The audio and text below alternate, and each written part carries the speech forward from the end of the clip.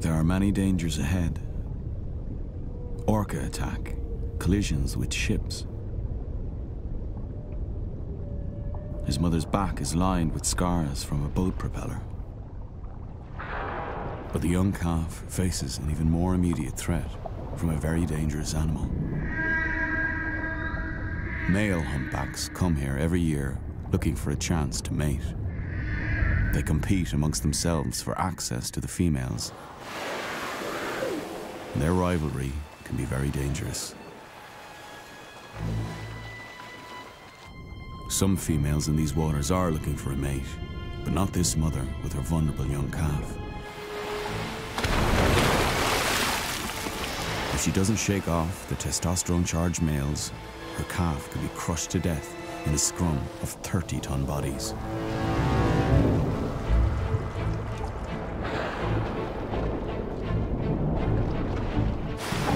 The males chase her down, jostling to get into position to try and mate with her. The calf struggles to keep up.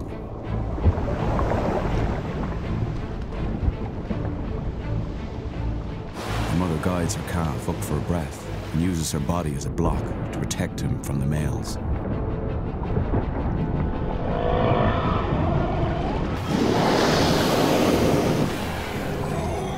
The males become more aggressive as they battle for access. Their 5-meter-long fins, edged with sharp barnacles, are swung like clubs.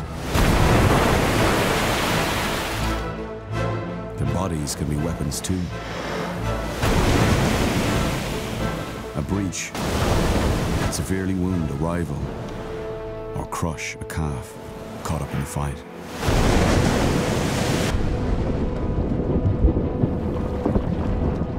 The calf is exhausted.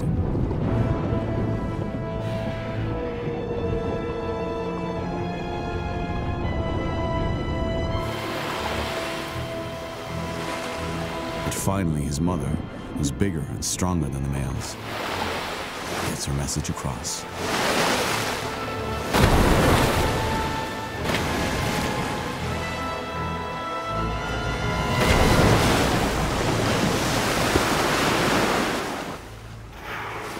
The males move on.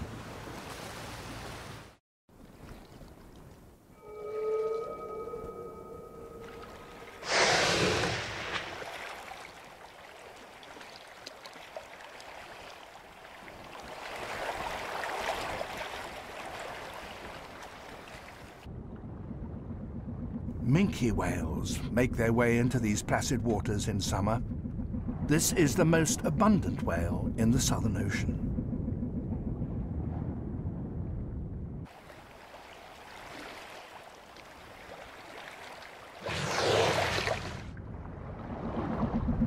Minkes are one of the smallest of all the baleen whales, and like all others, they come here to feed.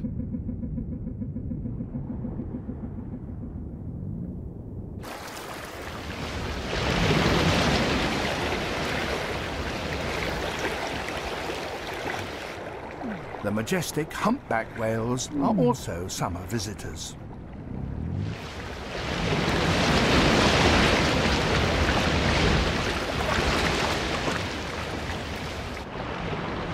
They have travelled thousands of miles from their winter breeding grounds in the tropics to gather the food that becomes available here in summer.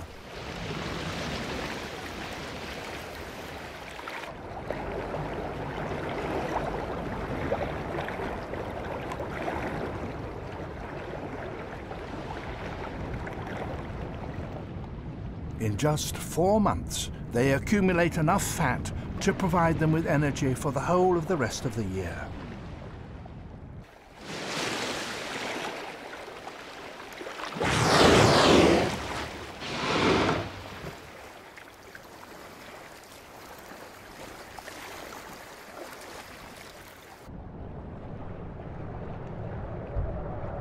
All these animals have come here in search of one thing: the krill. Krill is the mainstay of the Antarctic food web.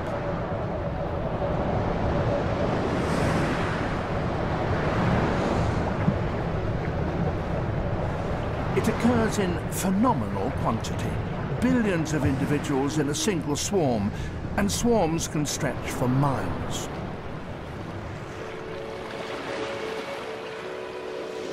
Fur seals also collect this rich, superabundant food. Krill swarms are very patchy, but once found, feeding is easy.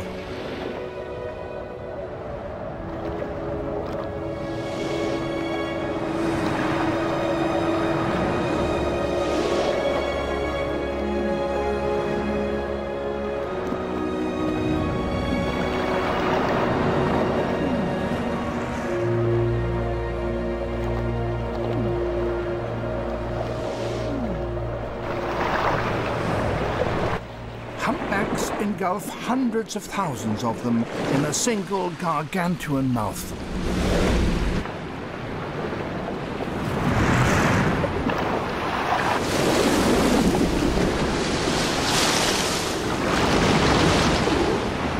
When the going is good, the whales feed continuously, each eating up to 2 tons of krill in 24 hours.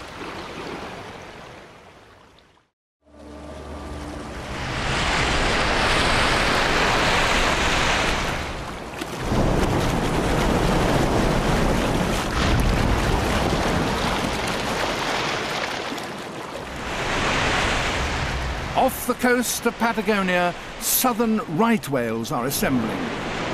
The males announce their arrival by gigantic leaps, 100 tons propelled into the air with a flip of the tail. The sound above water is like a cannon shot. Below, it must be felt for miles around.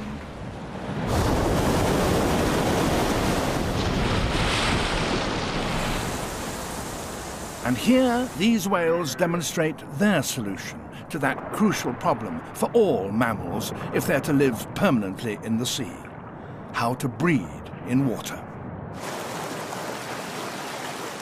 This female is surrounded by ardent males. She's not yet ready to mate and rolls over on her back in an attempt to keep her genital region away from her suitors.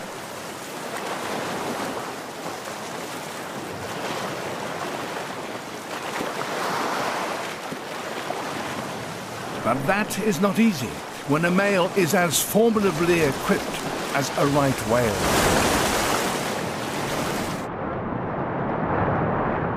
A slit has opened in a male's underside and a penis protrudes, 12 feet long and highly mobile.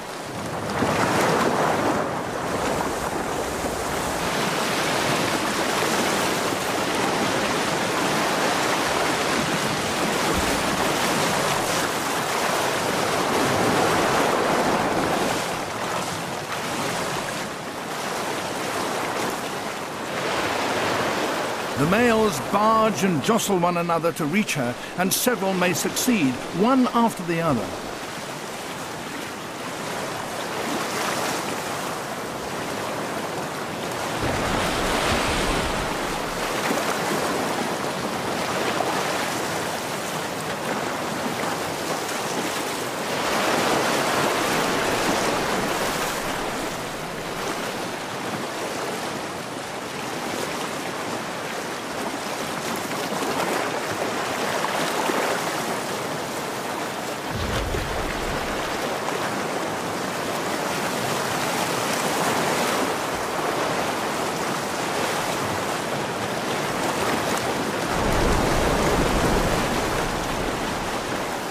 Now, seemingly, the female has changed her mind. She rights herself and leaves the surface. Now she is ready to receive a male.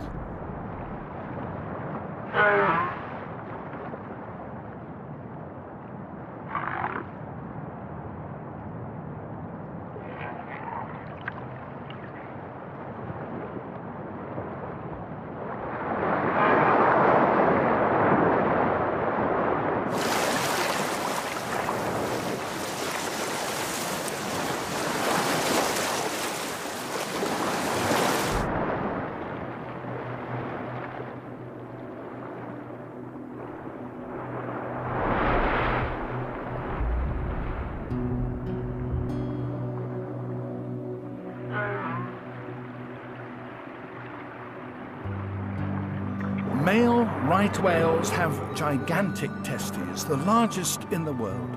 They weigh a ton and produce gallons of sperm. One coupling can flush out whatever preceded it. So it may not be the first male who succeeded in copulating who becomes a father. It will be the last.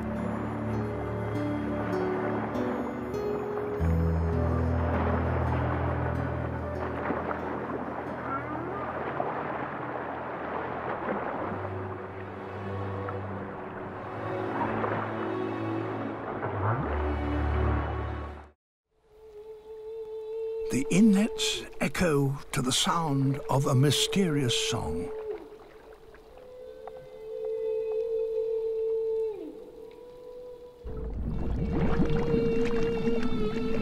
A curtain of bubbles and a haunting call hold the secret to an ingenious way of fishing.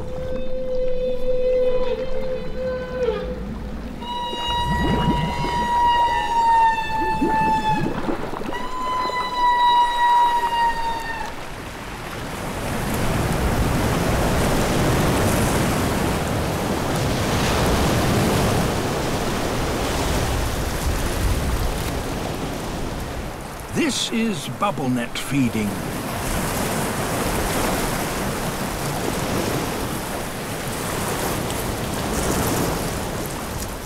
A dozen whales work together to harvest the herring bonanza.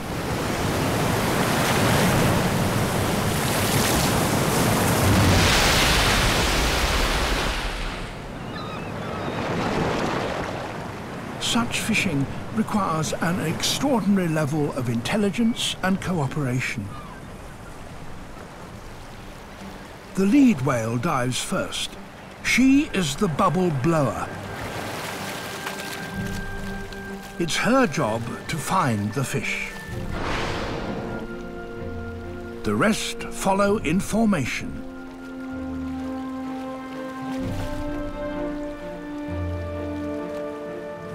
Each takes exactly the same position in every lunge.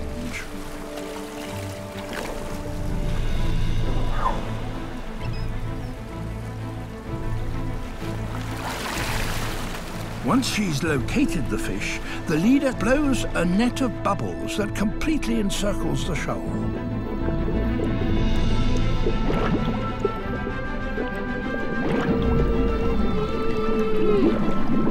Another whale calls to synchronize the group.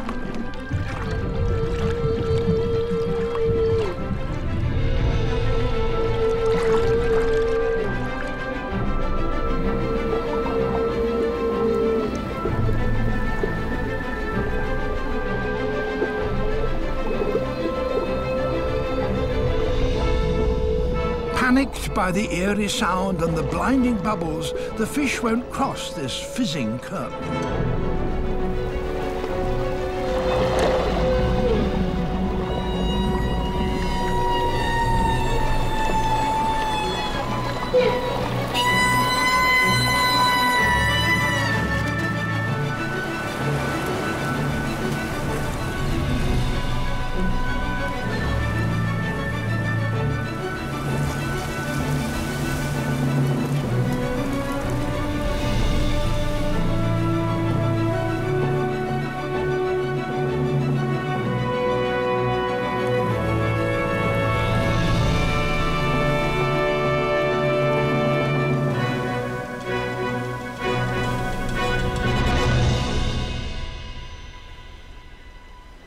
As few as 100 humpbacks have learned how to feed as a team like this.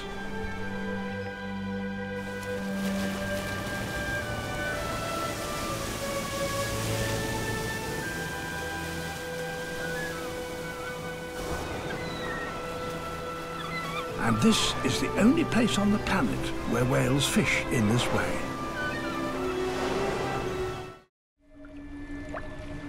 This is a real wildlife drama happening right now.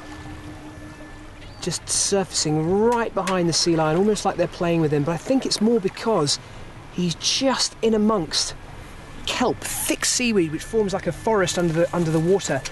Possible also that it's quite shallow here and they can't quite get in at him. No match for an entire pod of killer whales, the brainy sea lion wisely hides where they can't follow.